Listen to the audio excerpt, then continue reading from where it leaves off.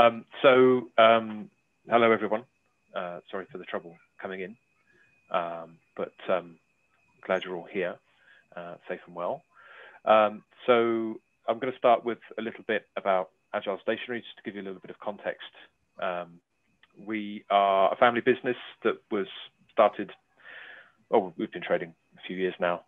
It started as a hobby business and grew and grew in terms of the number of products and the amount of interest and the amount of time that we dedicate to it.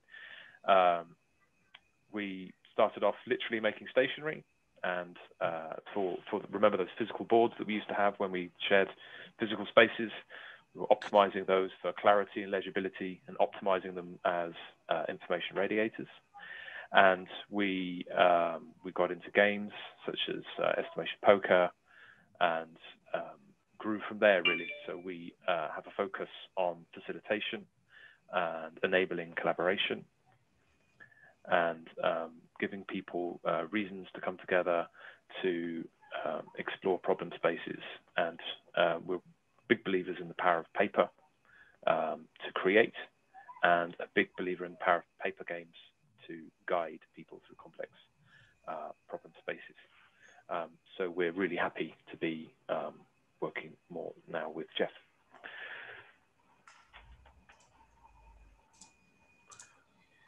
Fantastic, thank you, Simon.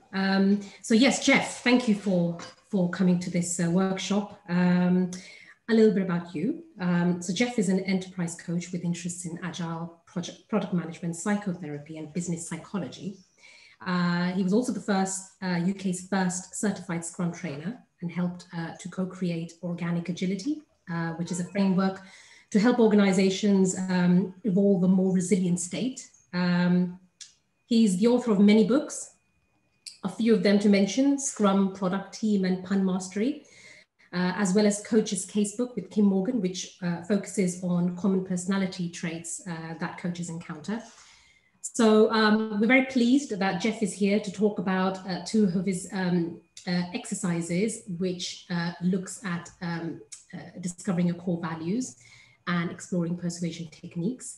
We welcome Jeff to talk us through these techniques that he's created. So Jeff, welcome, and look forward to this session with you. Thank you very much. It's good to be here. Excuse my slightly husky voice. I've been slightly out of my comfort zone today, in that I've been talking a lot more than I've been listening. Normally my day is spent a lot more listening than talking, but I've been talking a lot today. So yes, I'm sure it'll hold up, but I'm going to go through the slightly painful process of, can I share my screen? Can you see my screen? And everything like that. So does that look okay? You can see a slide? You see a picture of a dog? Okay, cool. Right, then that wasn't too painful. Yeah, so to piggyback onto what Simon was saying, I'm also a big fan of collaboration. I'm a big fan of exercises, tools, games, anything that can kind of abstract, supplement, complement, visualize what we're doing, and introduce an element of tactile and interactive formats.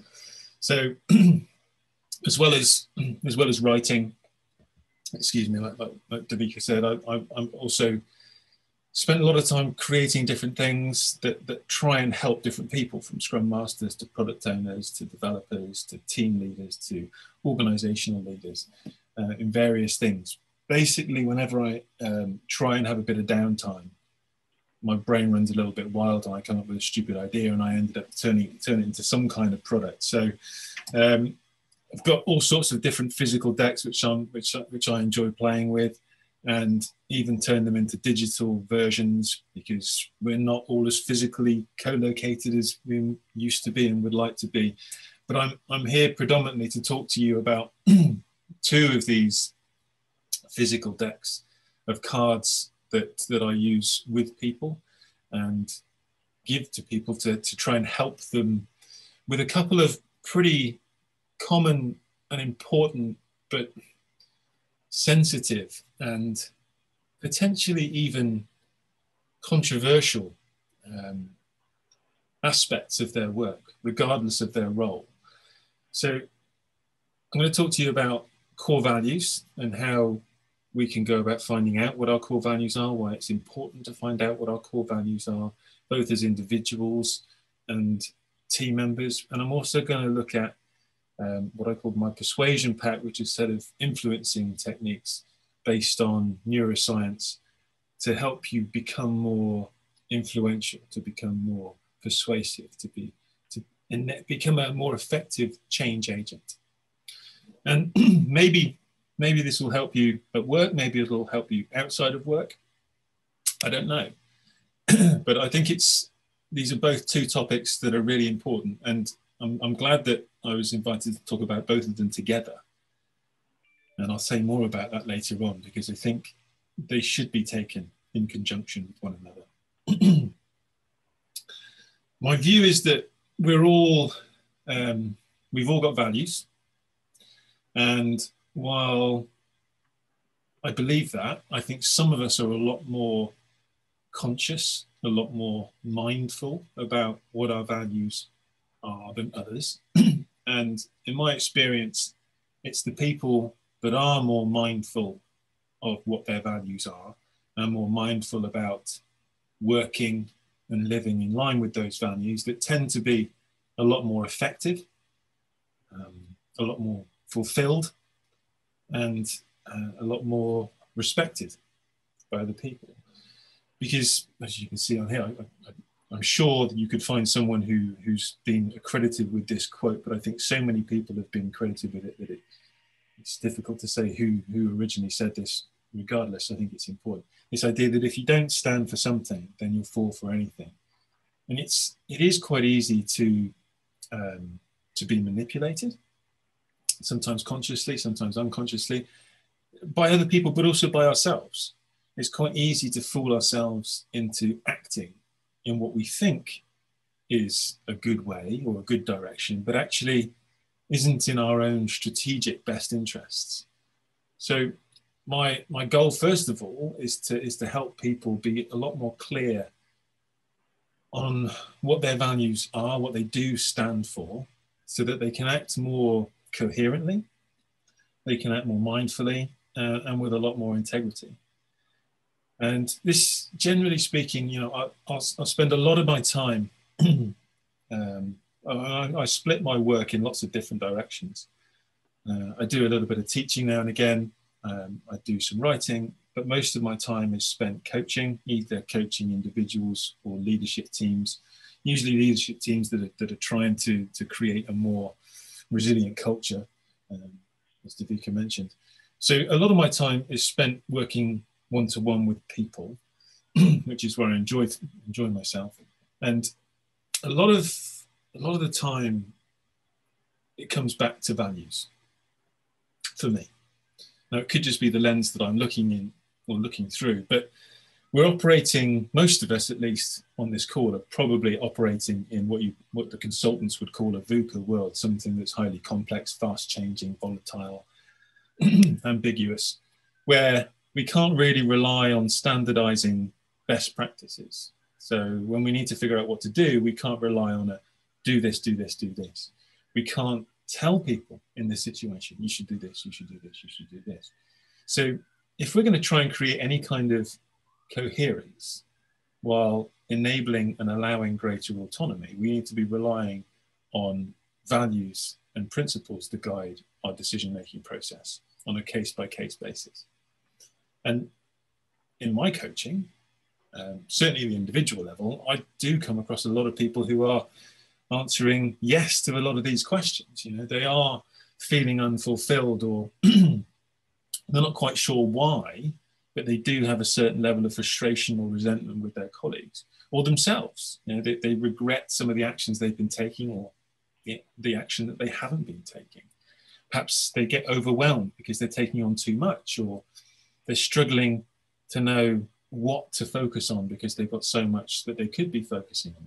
Everything seems to be important. And they'll often complain of being easily taken off track and distracted and feeling dominated by other people. One of the first things I'll do when coaching these people is to try and get a better understanding of what their values are, not for my benefit, although it is quite interesting, I have to admit. And it can also be quite useful information for our coaching relationship going forward. But it's more important for those people that I'm coaching to be able to understand themselves better. And once they do that, they can then use the values that they're more aware of now as sort of guiding principles, if you like, for making these decisions on a contextual basis while they're navigating these complex and ever-changing environments and making really important decisions, not just at a tactical level, but strategic level around their projects, their jobs, their careers, their lives. And it seems quite fundamental, but very important and quite sensitive. So this deck of values cards that I created, obviously, I mean, I've got 50 in this deck, right? And they've all got a picture, a cool picture that found lovely colors and everything. And with 50, it's quite a lot, but it's still not exhaustive. So there's some blank ones in there where you can create your own. And if we were all in a room together, we might play with all 50, but still that's quite a lot. But what I would ask them to do is go through that deck of cards one at a time and just let that value speak to them. So you and I may look at, for example, community, and that could mean something very different to me or you. I'm not going to describe it. The point of it is not for me to describe what community means. It's trying to get some resonance with whoever is going through the exercise. And I challenged them. Let's see if I can get this to work. Trying to put a little bit of multimedia into my presentations these days. So it's a difficult exercise. On the face of it, it seems quite important. It seems quite easy to just prioritize them. But they will be taking those 50 cards and separating them into a pile of more important to me or less important to me. Seems quite easy, but it's quite difficult because all of those values are potentially positive. And as any of you who've worked in an agile team will find probably quite common, prioritization is not an easy skill, not something that we find a lot of people who are highly skilled. It's quite ruthless. You have to be quite ruthless. And once they've done that, they've created two piles. These are more important to me. These are slightly less important to me. They'll be asked them to do it again until maybe even again and maybe even again until they're down to just six that are really important to them. Harder than it looks. But once we've got that, we can then, hopefully, we can then start using them. Right, we're going to have a little go at this. Obviously, I don't have all 50 cards on the screen here. That would be impractical. Now, I don't have the opportunity to give you all 50 cards in your hand right now. So I'm going to have to improvise a little bit. We're going to try this on a slightly scaled down version. So there are 10 on the screen. Now, I said normally with a set of 50, I'd ask you to pick 6. I'm going to ask you to pick 3. Your top 3 from these 10. I'm not going to ask anybody to tell me what they are. Okay, you won't have to share this with anybody else. But you've got a couple of minutes to just think about which of these 10 are most important to me, to who I am, to who I want to be. When I'm at my best, this is a part of who I am. These are core values to me. 3, you're only allowed 3. Couple of minutes. If I was in any way good with technology, I would be playing some nice little game show music during this little interlude. Or telling you some funny little anecdotes just to while away the time while you're looking at these pictures of a person standing on top of a mountain or hitting a bullseye, or one of those strange, weird physical embraces from years gone by when we were allowed to make contact with one another. Or looking at a little desert island where you could just while away a little bit of peace and quiet, a little bit of me time. Maybe you're drawn towards the paintbrushes, the creative aspect. We're going to pick just 3. Sometimes people like to play them off against each other. They'll pair them up and pick a winner that goes through to the next round. Some people like to eliminate the least favorite first. There's no right way. There's no wrong way.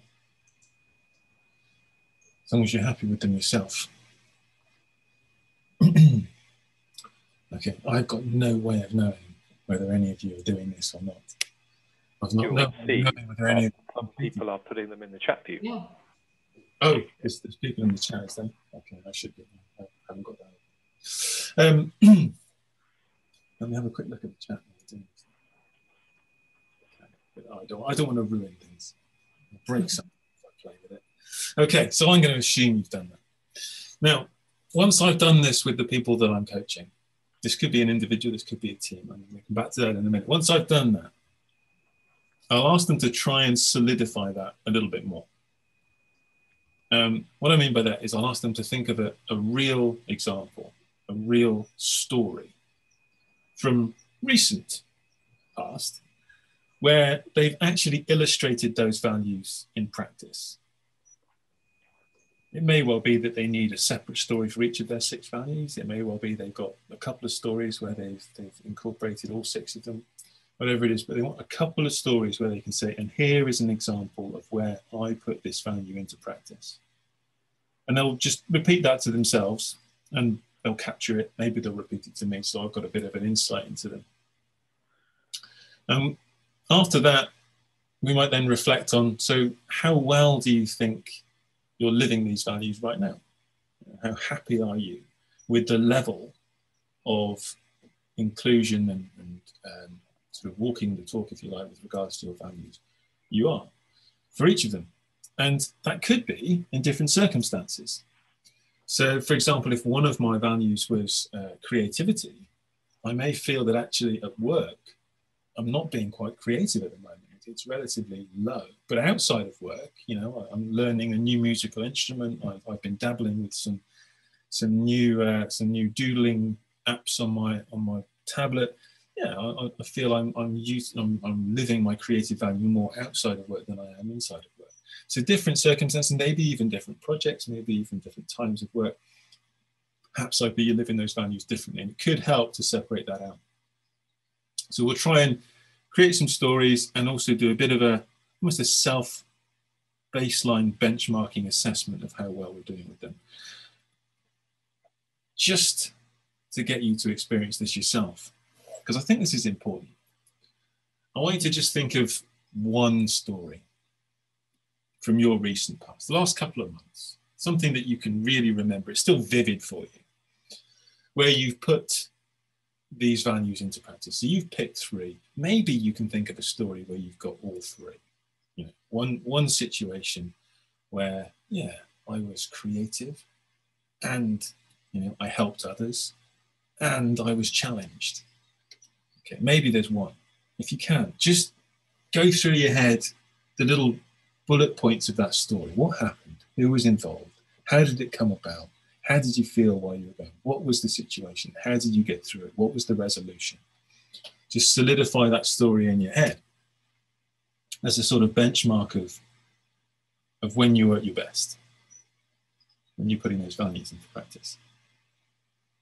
If you can't get all 3, don't worry. Just pick a story where one of them or 2 of them are involved. And then I want you to give yourself some kind of score out of 10 for how much you think you're incorporating or living that value currently. And if it helps, because there is a difference, then split it out. Give yourself a score for in work and out of work, if that helps. If your work is really very varied, and in some circumstances, or some projects, or some teams, some of those values are being more incorporated than others, then separate them out as well. it's not a case of there's a specific formula here. It's about trying to find something that's going to be useful for you. I'll just give you 30 seconds or so just to do that. Maybe you're doing this in your head, maybe you're writing it down, maybe you're doodling it, whatever. But just thinking it through is the most important thing.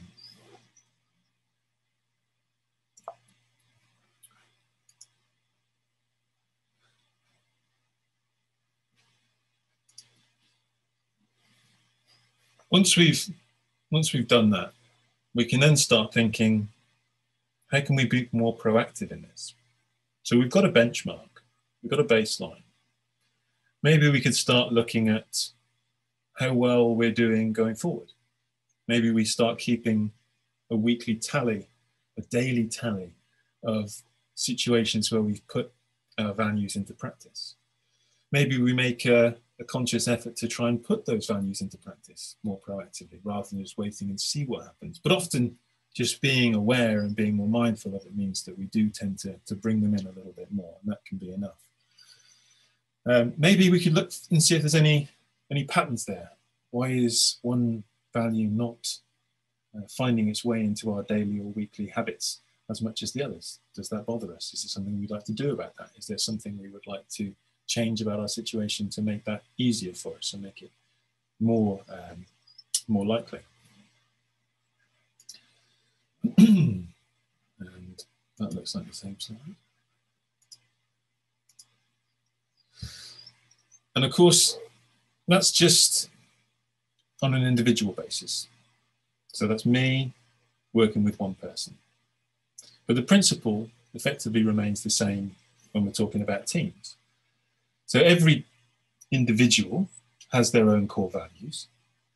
But if we're going to work together as a team, it's probably quite useful for us to be aware of what our teammates' values are. Because as well as being able to make sure that we're living our values, we don't want to be doing that at the expense of other people. So again, there are many ways to do this, but the simplest way is just to get everybody to run this exercise individually and look for overlaps, look for patterns, look for common values amongst ourselves, and see what we can incorporate into our own common team values. Some teams I know will actually select more than 6 if they're going to look for common values to give them greater chance of overlap. I know some teams get really quite scientific about it, and they'll have sort of tier 1 values, tier 2 values, and a tier 1 value carries twice as many points as a tier 2 value, and we're looking for the maximum number of points for the team. You can take this however you like. I'm quite a simple person, really. I try to keep things simple because that's all my brain can handle. But for me, it's really important to have a set of team values. But I'm wondering whether this is something we could, taking a bit of a gamble here, technology, whether this is something we could see what you think. What benefits are there to having a set of core values as a team? Now, that is a QR code, hopefully. Oh no. Will this work? Will this work? Are we scanning it, Jeff? Should we all do it? Yeah, you should scan that. While I'll get my phone. Let's see if it works. Still on the screen? I'm in Slido.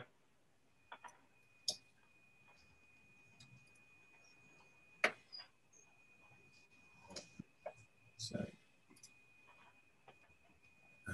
what do you see when you do that code? Oh, what benefits are there to having a set of core values as a team? Type your answer. Brilliant. So let's see what people come up with. What benefits are there to having a set of core values as a team? And,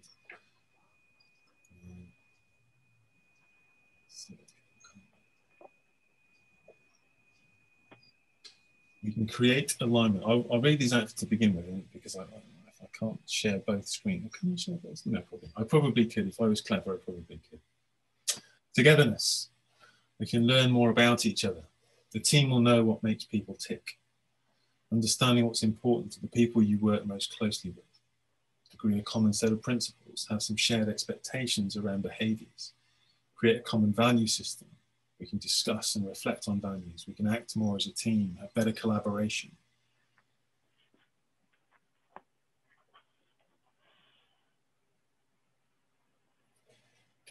So I'm gonna switch my share so you can see this come through now.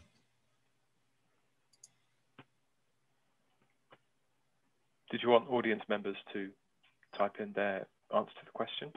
Yeah, I think they are. So I'm just going to try and share this one here so you can see them coming through. Can you see that? It's very small, but we can see something. A couple of people, including me, seem to have put it into the Q&A section rather than poll. No worries. No worries. I like it. So I'm pleased with that for me. I took a bit of a gamble trying to incorporate 2 bits of technology. So what benefits are there? Yeah, of course, so for me, one thing I see very infrequently is actually teams doing this. I don't see teams having that conversation about what do we value individually, what do we value as a team. And because, for me at least, teamwork is such a big thing for organizations that are trying to cope, not just cope, but thrive in a complex environment. It's fundamental to actually getting past a working group, to be at least appreciative and aware, if not actively working towards your teammates' values. I'm going to ask you now if there are any particular questions that would be worth covering before we move on to Persuasion Pack.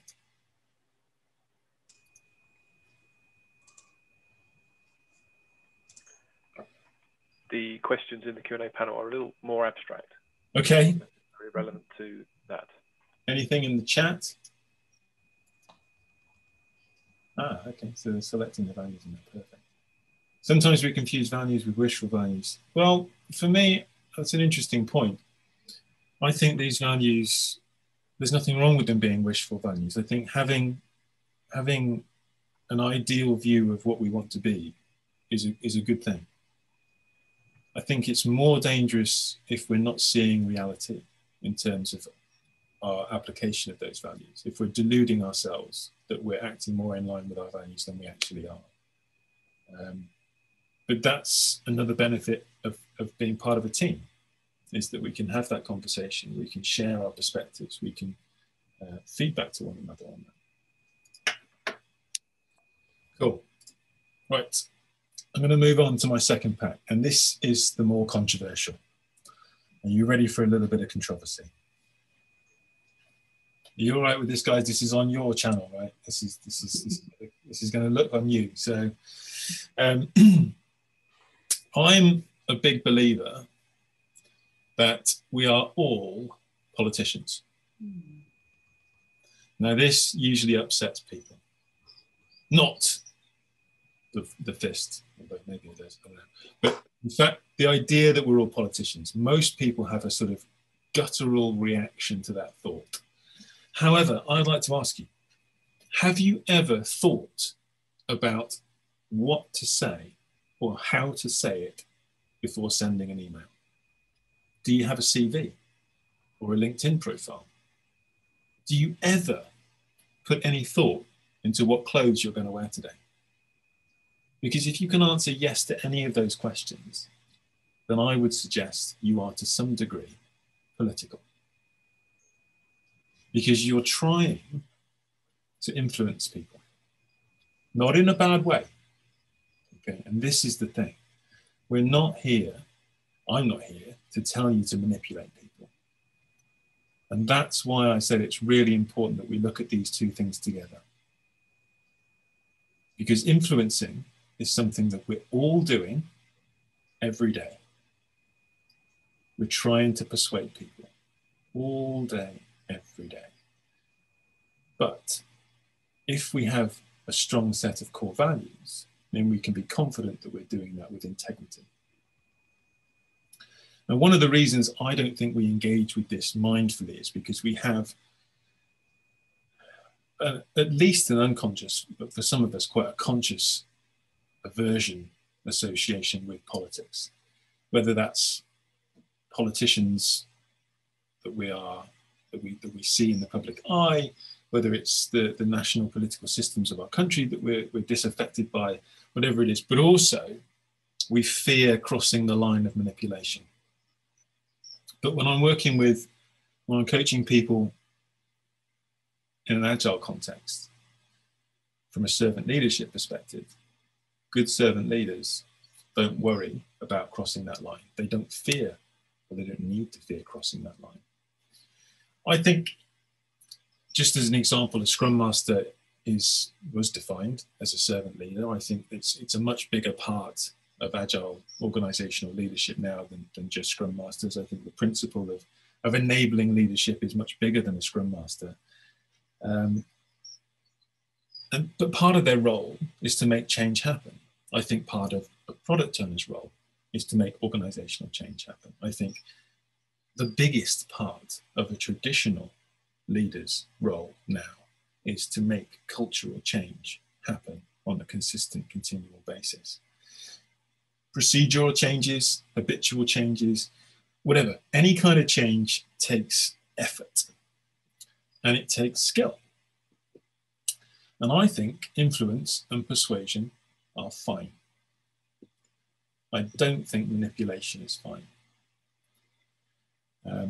I think one of the things that I like to start with people when it comes to talking about influence is bringing up the topic of politics and asking them how they feel about the idea of being a politician, about being involved in organizational politics, and just basically teasing out from them what they associate with the words.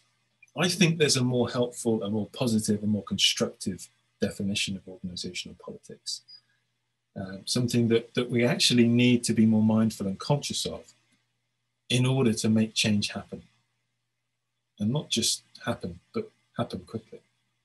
So looking at the greater good of the company, and which is, again, at the risk of repeating myself, really, really important to know what our values are, to know what we stand for, so we know where that line is. I think almost all of you in this webinar today will have the need at some point to persuade somebody to back an idea of yours, or you will want to or need to change someone's mind about something, or you'll want to make something different happen. Or perhaps you're trying to make something happen and you're trying to understand why people just aren't coming along with you. It's absolutely, it's a no-brainer. Why would anybody in their right mind resist this idea? It's brilliant, but you're still getting resistance. If you want to understand why that is, we need to understand how people make decisions, why people make decisions, how people are influenced, how people change their minds, why people change their minds. Or maybe you're just one of those people that is fed up with other people seeming to know how to push your buttons and get you to do what they want.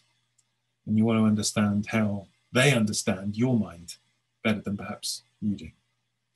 So I put together a number of techniques and tools based on neuroscience that have been shown to increase the effectiveness of our ability to change people's minds, to influence people, to persuade people, but also to stop ourselves from being very easily manipulated. I'm trusting you to use this knowledge with integrity. As Spider-Man's Nan said, with great power comes great responsibility. Was it? I don't know. Someone in the Spider-Man film said that. So I want you to have a think about someone you'd like to influence, all right? And I'm going to talk through a few of these cards, a few of these techniques. And maybe some of them you think, do you know what? Yeah, that could be useful to me. And I don't think, bearing in mind my values, my integrity, I don't think that's manipulation. I think that's for the benefit of the organization, for the benefit of all actors. I think that would help. Okay. So the first one is called guess their thoughts. Effectively, these are patterns, right? And if I can empathize with the person that I'm trying to convince, if I'm trying to influence, trying to persuade, and if I can show them that I understand why they might be concerned or wary or worried or anxious about the idea that I have in mind, it shows that I care about them. It shows that I'm on their wavelength. It shows that I'm not just trying to whitewash them and then bamboozle them. Okay, I've considered their perspective, and it also gives them some confidence that I'm taking into account risks. And all of that stuff increases their opinion of you, which in turn increases their opinion of your idea. Now, they're still free to reject it, but it gives them a more rounded, more positive view of the situation. Okay. Now, once you've heard their concerns and you've shown that you've empathized with their concerns, it's quite important that you don't just fob them off as petty or pointless or silly. All right. But if we've got some empathy with them and we've got a plan for how to tackle them, things might become a little bit easier. So that's one, guess their thoughts. The second one, identity alignment. Now, what this means is basically tying your idea to what they value, the kind of person they would like to be, what we know about them as a person. So coming back to our core values again, if I know that someone is really, really attached to the value of quality, and my idea has the potential to raise quality, then I can just make that more visible, more transparent. Again, you have to make the decision as to whether that's influence is okay or not. But helping them see what's useful, helping them see what's beneficial, and helping them get more benefit from your idea, it's a good thing. Being able to empathize with the difficult situation they're in, being able to empathize with the fact that this is a difficult choice, it's a difficult thing for them to change their mind or go along with this new way of working or go along with your new idea. You can empathize with that, but you can offer them a values-based way out or a values-based way of changing their mind. So that's the second one. The third one, social proof. So this is basically saying, and you'll have come across something like this. So if you can remember, this is probably not a good example anymore, but down the bottom there it says hotel users used to put on your hotel rooms, 85% of people in this in this hotel reuse their towels. So it's a good thing if you want to be part of the normal crowd, right? You don't want to be one of those idiots or bad people who don't reuse their towels. 80% of people in this room reuse their towels. So you have this sense of social proof. When you walk past the restaurant and you see people in the window come May 17th, it's a sign that other people think this is a good thing. So it's less of a risk for me to join in. So it provides some element of social proof, makes it more attractive, makes it less risky. I'm not talking about manufacturing social proof here. I'm talking about actually gathering some data that makes it more comfortable, some real data. The next one, the white coat syndrome. So I'm generally met with two responses when I'm speaking to people in an organization for the first time. The first response is, Jeff, you know nothing about what goes on in our organization. You don't know anything about us as a business. I'm not going to listen to you. You're just talking about generic textbook stuff, or you're talking about other organizations, their situations, nothing like ours. I'm not going to listen to you. They only value people from their tribe's opinions. The other reaction I get is, Jeff, you just said exactly what we've been saying, but they're listening to you because you're an outsider. Now, both of those are examples of the white coat syndrome, but for different people. Because the white coat syndrome does come from the idea of the medical white coat. People trust doctors, they've studied, and they should really, right? Because they've studied for a long time. They generally got good backing and good knowledge and good intelligence and Hippocratic oath and all that kind of stuff. But they have some authority, not formal authority necessarily, but informal authority. So finding out whose opinion these people respect and seeing whether they have anything to say about your idea, that could be helpful. Sometimes it's not what you say, it's who's saying it. So thinking about that, if I had more time, I'd tell you about some really interesting studies about people just dressing up in uniforms and going around parks and telling people what to do. People just listen to people in any kind of uniform, doesn't matter what the uniform is. Now, if you notice in the top right-hand corner here, there's a picture of a cat, but the background is red. So I've color-coded these cards in terms of either difficulty or risk. So this is one of the riskier or more difficult ones. It's called peaking superstition. Now, I've always been brought up that it's bad luck to be superstitious, but I do know a lot of people that are superstitious and actually let superstitions influence their beliefs. This is one of those risky ones because this is quite close to the line for many people.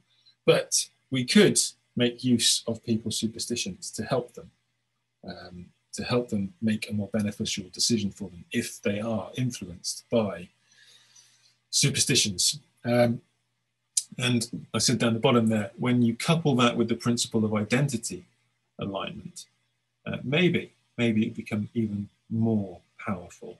So is there something to do with patterns? We tend to see patterns, we tend to see clusters, we tend to draw connections when there aren't any. We want to explain the unexplainable, and sometimes a superstition is an easy way to do that. Cool. So those are your 5. And I want you to think about someone you'd like to influence. And I want you to pick one of those cards and think, how could I use this pattern to help me be more influential with that person while fitting with my values?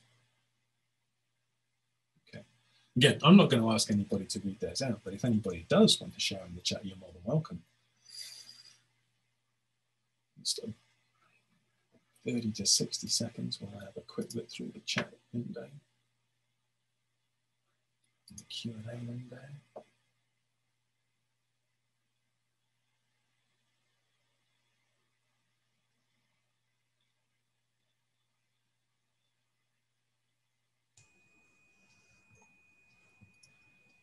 I also wanted to try this one, and that will require me to. So it's the same code, but now I'm going to push myself even further and see if I can open the second poll. So if you go back to that same Slido, the question now should be, what are the benefits to the organization, not just to you as an individual, if you were to become more influential and persuasive? What benefits could there be if you were to become more influential and persuasive?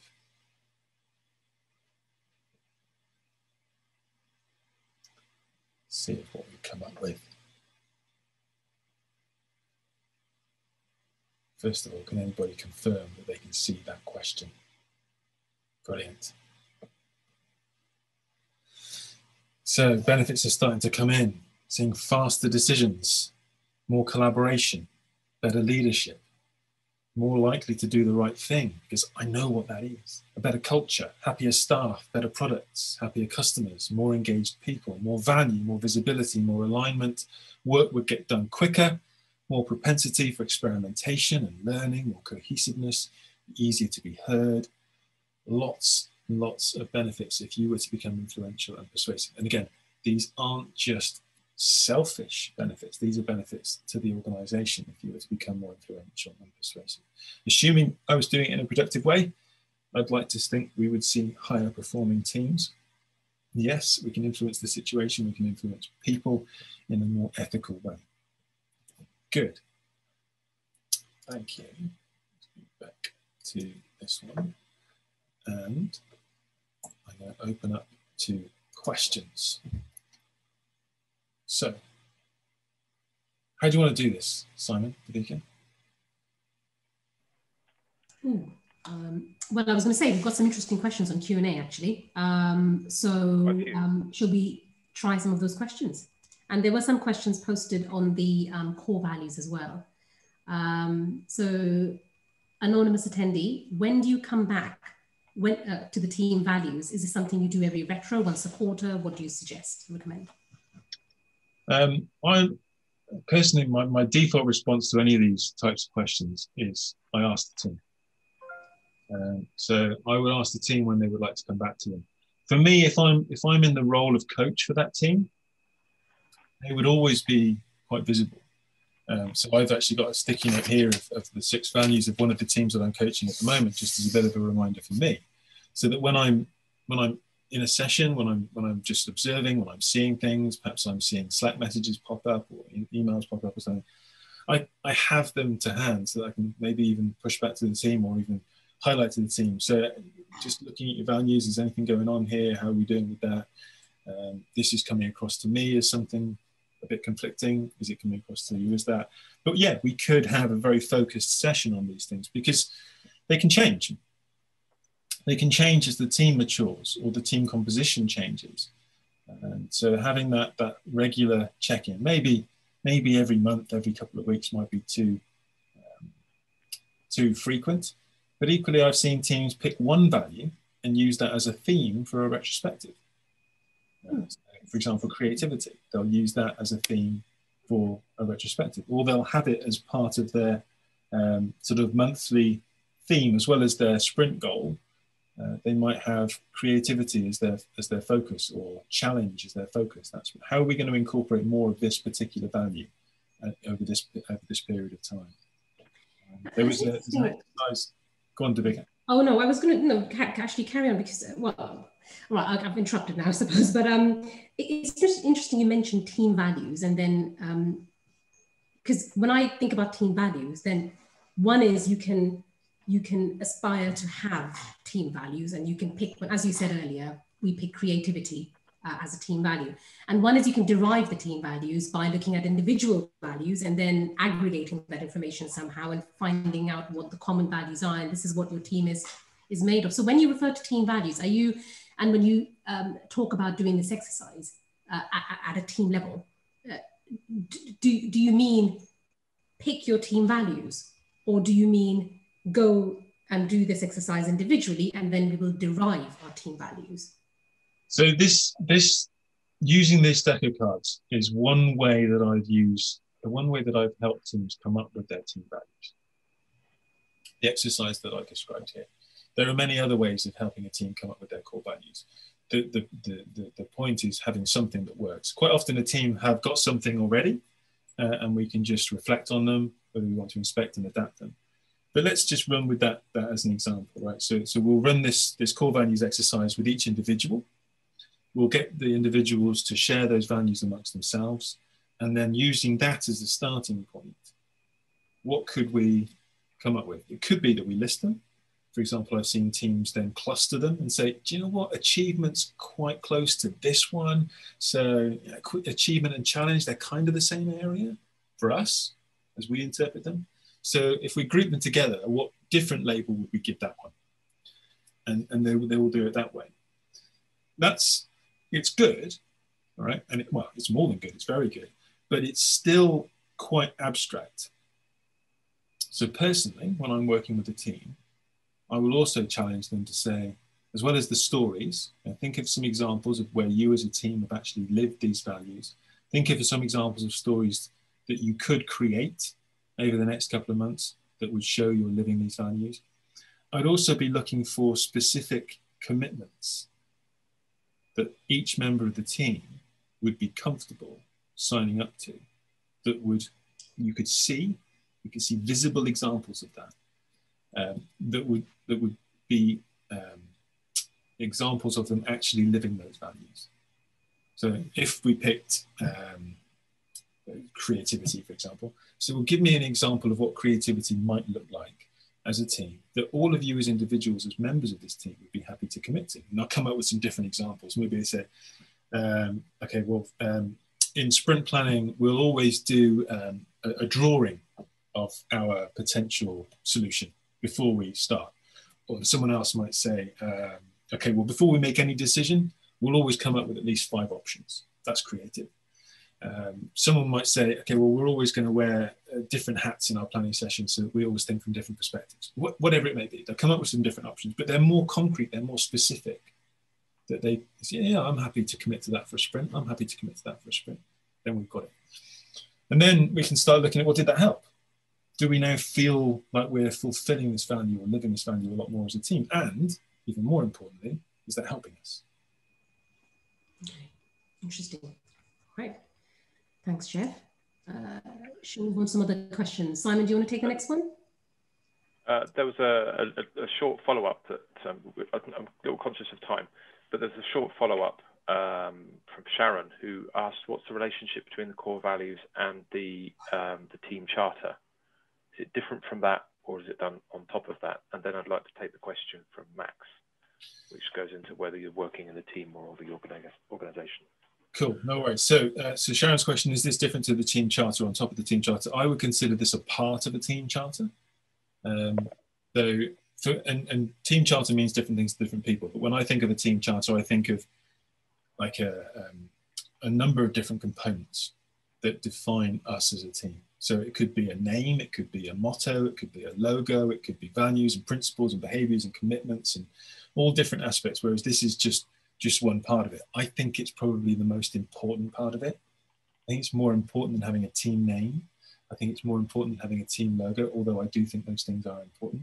I think it's more important than having a team motto, but it's just part of that definition of a team. But I think it should be the fundamental core of that team charter. Where did you want to go next? So Max Bicknell asked a question. Hi, Max. I know Max, but I didn't spot that before reading this question. Sorry, I didn't spot his name before finding the question. Change within a team feels like a much more safe space for a coach to play. And more often than not, the agenda for that change is already there. At the org level, this is much harder. What different techniques do you apply when creating an agenda for an organizational or cultural changes? So essentially, this is one of those famous things where I say it's exactly the same but very different. Because in principle, it's the same, all right? So what we're looking for, generally, when I'm working with an organization to help transition their culture to something more conducive to at least survive, if not thrive within this kind of VUCA world, the balance that we're trying to strike at the organizational level is greater autonomy without chaos, all right? We still want coherence, but we also need autonomy. We can't wait for everything to be escalated up and then back down again. And even if we could, the expertise probably isn't at the top anymore. It's probably at the coalface. So we need to enable those people who have the skills and the knowledge and are actually encountering the problems to be able to make educated decisions, but in a strategic way. So although Team A may be facing very different problems, very different challenges on a very different piece of work to Team B, so they're going to be making contextually very, very different decisions because they're facing different situations. They should be making those decisions with common values and common principles underpinning them. So and that's exactly the same as within one team, although just on a much smaller scale. So even in a small team of 7, all right, a self-organizing Scrum team, for example, each individual may be making decisions on a daily or hourly basis. They don't need to get consensus and go through planning poker and does everybody, we need majority on it? No, I have authority to make decisions at an individual level to a degree. But I want to make sure that I'm not undermining other people, I'm not contradicting those people, I'm not causing tension by going off in completely different directions, which is where these common values come in. So I can make decisions, I can have autonomy, but we have the consistency at the values level. Right? And those values are not just around things like honesty or trust. They're around experimentation when there isn't a right answer, for example, or minimizing, learning information as quickly and cheaply as possible. That could be a value, for example. And having that conversation at an organizational level provides that level of cohesiveness, provides that level of consistency that allows contextual decisions to be made without slowing things down. Now, that made perfect sense in my head, but did it make sense when it came out my mouth? I think so. We were just discussing offline, to be honest with you, whether to take one more question. And we had picked out the question from Colin, if you've time, Jeff. Yep. Okay. What do you recommend if you discover team members have radically different values? Mm-hmm. So again, I'll start with my default of, it's not really my place to decide what to do with that information, but I would play that back. So what I will tell you is I've seen different responses to that, different successful responses and different unsuccessful responses. So I've seen successful responses where that team has stayed together and they've worked through those differences of values, and they've used a common third value, for example, around respect or something like that, to work out ways where we can work cohesively without sabotaging each other. I've also seen successful outcomes where the team decided, you know what, it would probably be better if we worked in different teams. Not because I don't like you, but actually just the differences that we've got, while differences does bring diversity and usefulness, sometimes we can be too different and it takes too long for us to actually work together. So let's just agree to part ways now rather than try and force ourselves to work through a really tense process of working together. Both of those have been quite successful. The unsuccessful situations have been where that difference has been glossed over. So we tried, that's an awkward conversation. Let's not have it. Let's pretend we didn't see that. Or let's rationalize it in a different way without actually dealing with it. It can be difficult. It can be something that we need some help with sometimes. It needs to be dealt with delicately and tactfully sometimes, but equally with a fair amount of adult level respect that we are all good people. We all want a positive outcome. And we just are different human beings. No one is meaning anything bad by this. Would you suggest these are used in interviews, Jeff, at the point of hiring?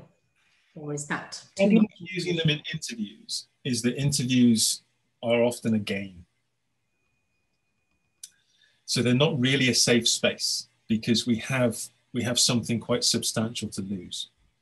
Either I risk hiring somebody that turns out to be a bad hire, or I risk losing a job that I really, really want or need. So if it felt safe, brilliant. I think it's a great way. And this is a really, I suppose it could be seen as quite a negative way of looking at it, but failing fast. Now, I'd rather find out that my values don't match the organization's values and vice versa before we make any kind of commitment, because undoing something is a lot more painful and complicated than not. So in principle, yes, but in practice, I find it too much of a game. That makes sense. Okay. Well, we are definitely over time, and I'm sure people have questions, and I think we may have to miss a couple of questions, but people are dropping off the call. They have other engagements and things to attend. But Jeff, can I say this was a very, very interesting session. Thank you for sharing these two exercises. both using, physical resources, which we value a lot. So yes, thank you for presenting these to us. And thanks to all the attendees for joining. We had quite a good turnout at the end and some great questions. And don't forget to give us your feedback. This is to all the attendees, and then enter our prize draw to actually win one of Jeff's card decks. How do they do that, David? Oh, well, I actually put a link in the chat group before I saw people were dropping off as we went a little bit over time. Okay. So yes, there's a link, but if you don't see it, just get in touch with me. That's absolutely fine, on Meetup or Eventbrite. Or timestamp 5:58. Yeah, but thank you again, Jeff. And yes, I'll be trying these out this week, as I said earlier, and I will be sharing my findings soon. Brilliant. Thanks for having me. Thank you. Great. Bye. Thanks very much. Bye.